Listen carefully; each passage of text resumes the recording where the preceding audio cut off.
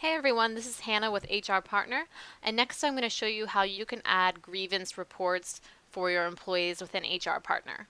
So after clicking the Employees tab on the left, once you're actually viewing the employee's profile, just scroll down until you find the Grievances section. Next, click the button on the right called Add a New Grievance.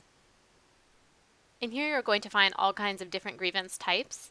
So under description you would just add a few more details. After you've added your description, you would just select the date it was reported.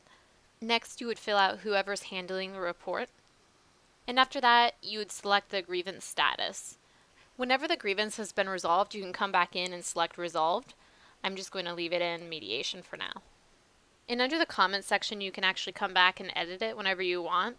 But this is just a great place to add just any additional thoughts or any other progress that's been made.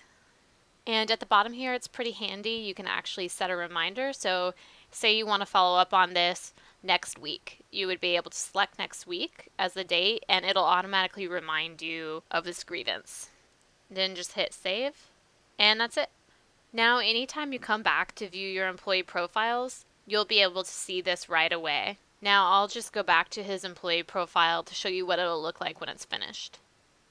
And as you can see, it'll appear right here, so you'll be able to see all the latest updates on what's going on with your employees.